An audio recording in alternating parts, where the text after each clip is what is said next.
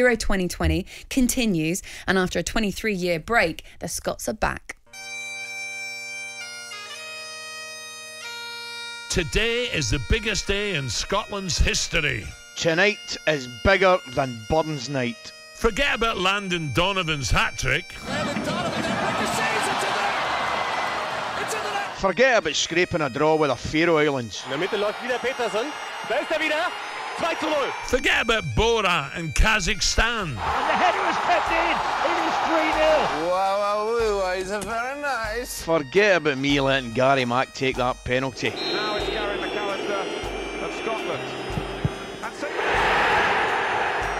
And England celebrate. Today is the day we finally replace Alistair Murdoch McCoist. Today is the day we finally get Andy Robertson and Kieran Tierney in the same side. Today is the day we run dry of Buckfast. Today's the day William Wallace dreamed of. You may take our qualification, But you'll never take our freedom!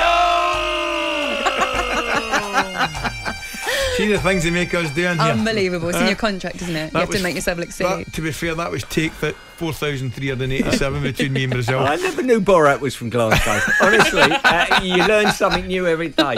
Well, the good news is, guys, going live on talkSPORT from 2 p.m. You can hear Scotland's return to the main stage. It's been a long time coming. For the first time since 1998, when we take on the Czech Republic at Hampden Park. Yeah, Jim White is doing a special. He's there. He's actually at Hampden Park. He'll be there from 1 o'clock.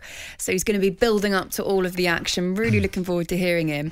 Ali, this is, goes without saying the importance of this. Not just the fact that it's the first time you're back in a major, but look at your group. Look at the occasion. This is massive.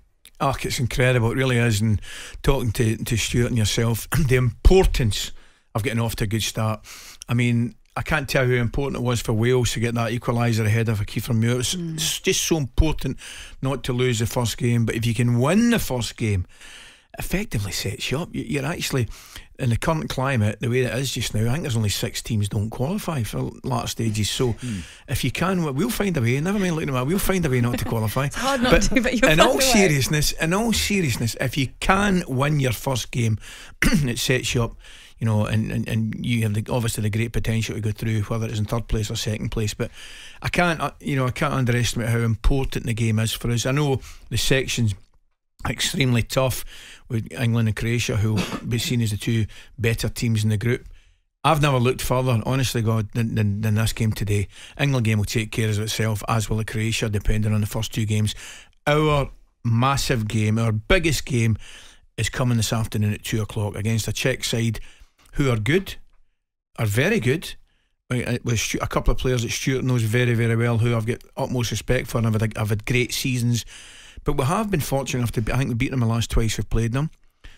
It's a game we can win. If we go about it the right way, we can win it. It'll be very difficult, but we can do it. Stuart, those 2 players that we're talking about, Soufal and Souček, you know them so well. You've been just glowing when you talk about them, not just their performances on the pitch, but also what they're like around the camp and around training, because they're good lads, aren't they? They're everything a professional footballer should be. They're humble, hard-working, low maintenance. They're an absolute dream to work with, I've got to say, and that's aside from the ability that they offer. They've come and give us a real lift at West Ham, I've got to say. They've been absolutely brilliant. And to be fair, they're really, I've spoke with him in the lead up to the Euros and whatever, and you know, they're excited to be part of this tournament and the stick that they got from me when they lost to Scotland not so long ago. David was straight in and patting them on the back saying, well done lads, you know what I mean? But it's the stick that we give them for that defeat up in Scotland. With your knowledge of both teams then, and your knowledge in major tournaments as well, who wins this game? I think it's a knife edge. I really do. I would probably just edge on Scotland. Home advantage, I think, will play a big part.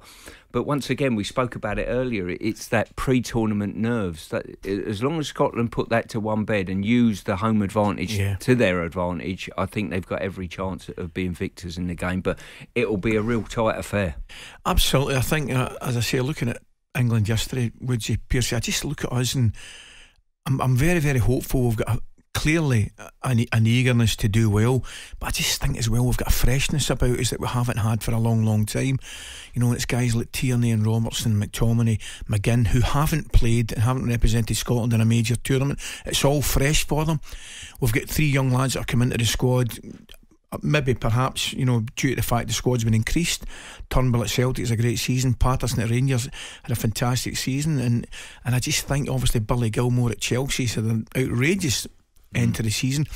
There's an enthusiasm about the squad, there's a freshness about it, and you know, the main thing is keeping our feet on the ground, being very, very positive. And listen to Stevie Clark, he's absolutely spot on. The importance of not getting carried away and channeling all that, you know, aggression and enthusiasm will be so important for us. And I think, like you rightly say, if you get 3 points in this game, another point will see you through into the next round, you know. So if you get 3 points in this one, all of a sudden you've got 2 punts at getting a win or even just a draw in either 2 of the games, and you're in the next stage of the tournament, which is fantastic. Carl Evans has tweeted in and he says, is this Talk Scotland?